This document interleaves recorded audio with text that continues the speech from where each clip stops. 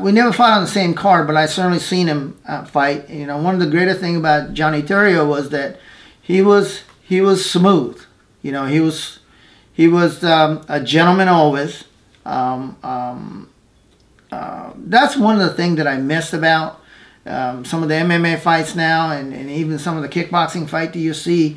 You know, the martial art, the respect of the fighters, respect of the opponent, that kind of got in the way. You know, that's kind of, you know, left the arena.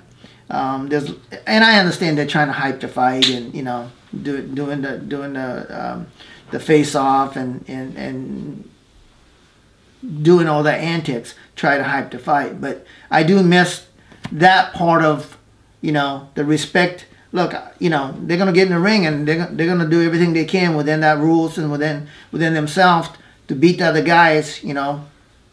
But I do miss that respect part of it, you know, the honor part of the martial arts.